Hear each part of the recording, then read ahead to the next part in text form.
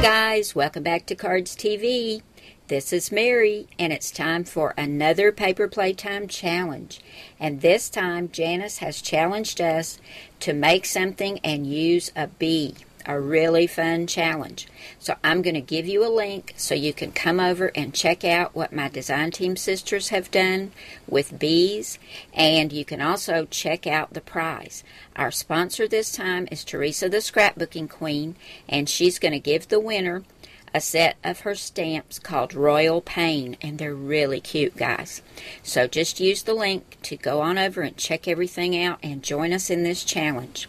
Now for my bee card, I've used Kate's ABCs and Create a Critter, two really cute cartridges, and I've already got my card put together.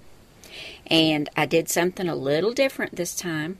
I used a 4 1/4 by 5 1/2 inch white card base, and I cut my designer paper, this little white and marigold polka dot paper, to fit it exactly. So it was cut at 4 1/4 by 5 1/2. This marigold paper was cut at 4 by 5 1/4, and I used my Cuttlebug honeycomb embossing folder to make it look just like a honeycomb. I think that's really cute. Now I took an EK Success punch for my sentiment, and it's got bees in your bonnet. And that sentiment came from one of my stamp sets. This one's called Going Buggy. Here it is right here. And you can see this is all out in one line, but I've got it on two lines on my little sentiment mat.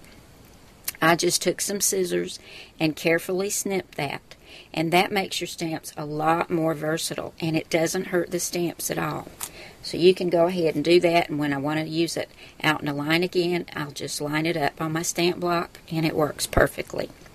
I added two little rhinestones that my sweet friend Denitra had sent me. Love those, they're so pretty. Now my little bee came from Create a Critter, and you'll find him on page 68. Here he is right here, and he's got just a few layers, and he's on an action wobble because he's buzzing around this bonnet. Now the little bonnet came from Kate's ABCs.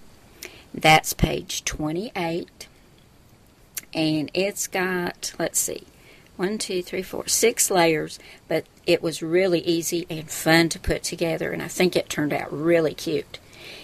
The bonnet and the bee were both cut at 2 inches, and the bonnet is on 2 thicknesses of foam tape. Now I kept the inside really simple.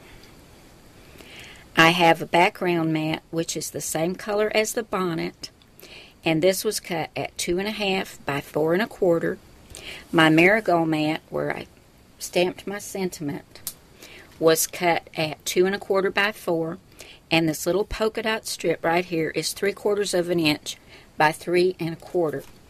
And I used the same color red to punch out a little heart using this Studio G heart punch. And this sentiment right here also came from Going Buggy. There it is right there, Be Happy. So there you have it. That's my bee card. It's just a cute little friendship card or thinking of you card.